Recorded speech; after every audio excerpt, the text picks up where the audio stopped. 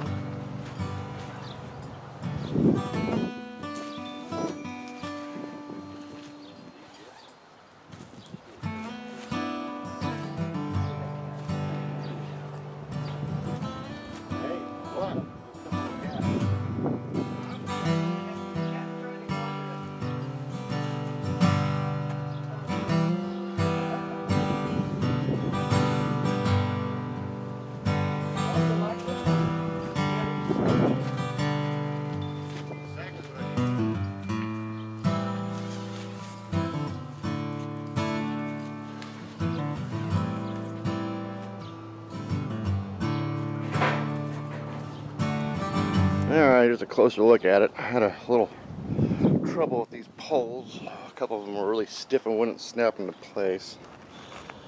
But I got them. Yeah. That kind of worries me. It's just flat. This lays there. Nice. I can actually stand up in this thing. And it's got this. Hang my lamp from there. So I got windows on all sides, including this big ass door. And it's got ties so I can tie it just like that. Or something. So that's the flooring, very wrinkled. So this will definitely fit my cot, for sure. I think there's a... I thought there was like a vent on the flooring. Oh yeah, right there. That's what it is. Okay. All right, I'm gonna put the rain fly on next. See how it looks.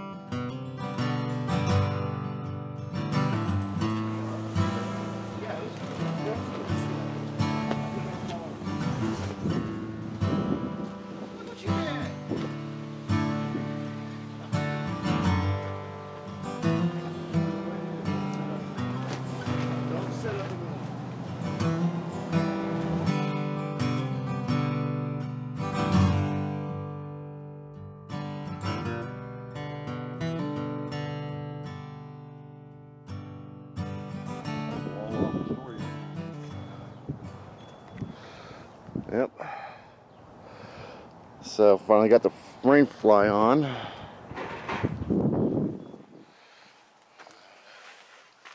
As you can see, the barn here holds this in place.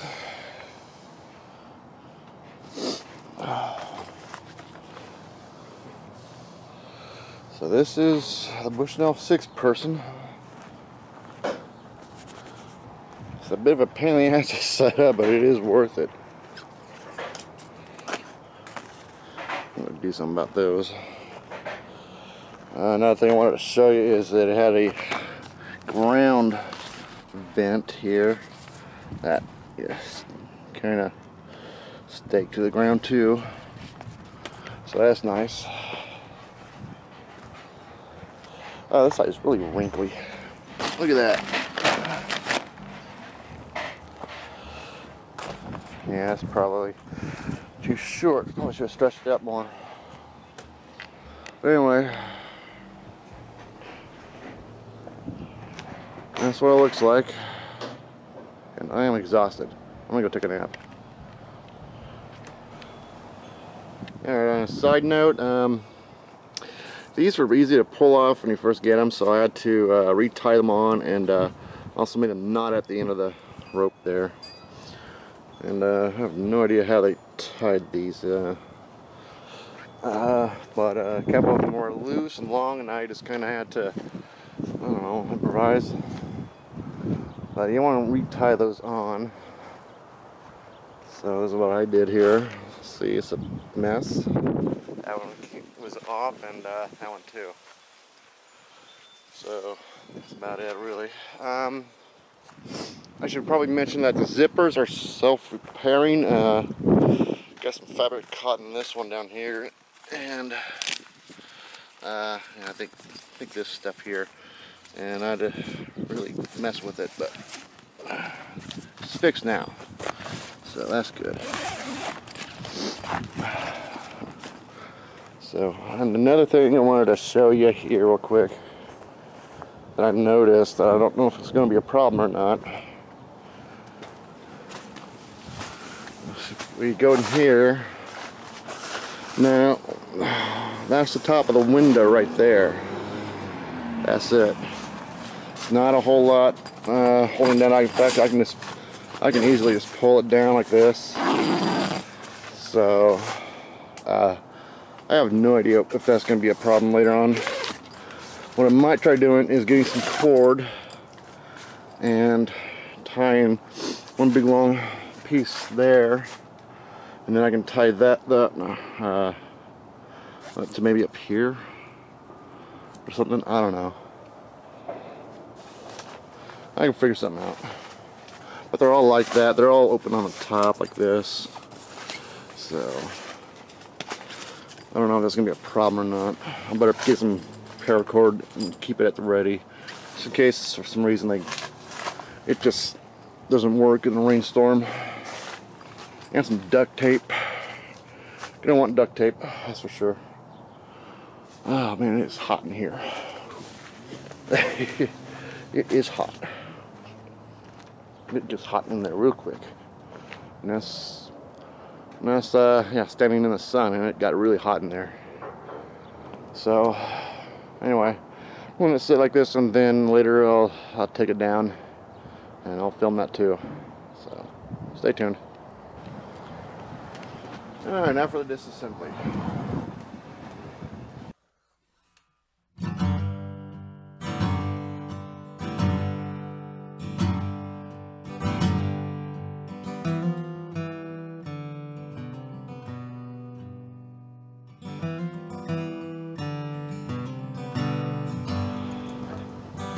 These stakes stuck, don't use them. They are just the worst.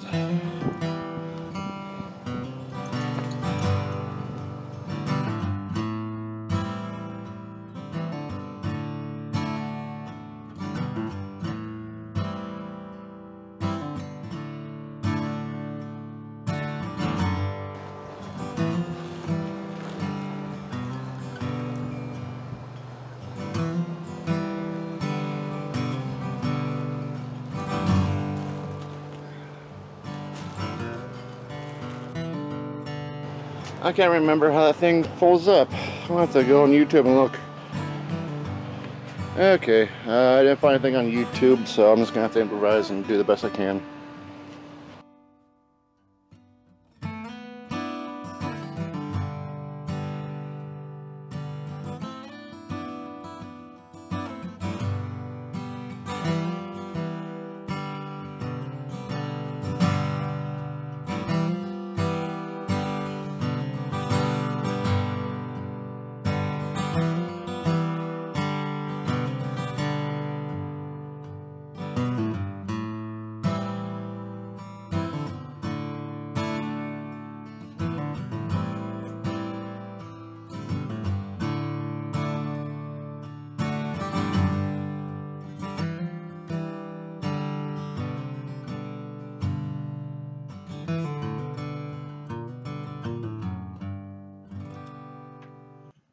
Side note, after having assembled it and everything and figured out how it all works, um, I like the tent. It's a neat tent, so I'm gonna use it as my main large camping tent for car camping, and just I'm gonna take it out here in a week or two and really give it a test, a good field test.